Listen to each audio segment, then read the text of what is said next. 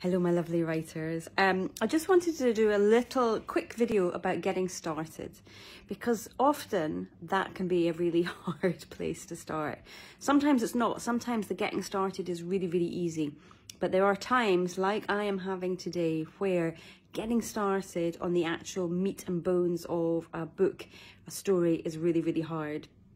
And it's just eluding you. So it is a very cold afternoon. I know that I've got work to do on my non-fiction book. Non-fiction for me is, it's not something I do often. My focus is very much on fiction, but I'm making a book that's based on my course, or an expansion of my course, Unlock Your Creative Block.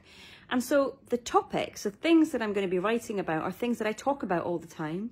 They are things that I include in my own writing life. So it should be really easy, shouldn't it? That's what I was thinking. This should be really, really easy to do, but I'm finding it very, very hard. So it's a cold day.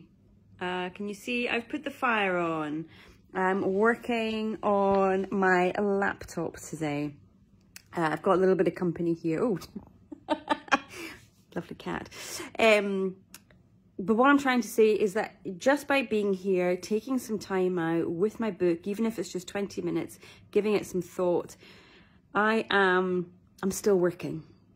I'm still working. Might not get the answer that I'm looking for today. I might not get what I want to write down on paper today, but I'm still working, because 90%, so they say 80 to 90% of writing a book happens up here.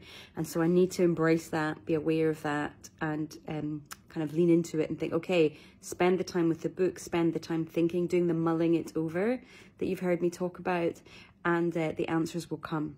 So that is today's work for me, mulling it over. How are you getting on with your book? Do let me know below.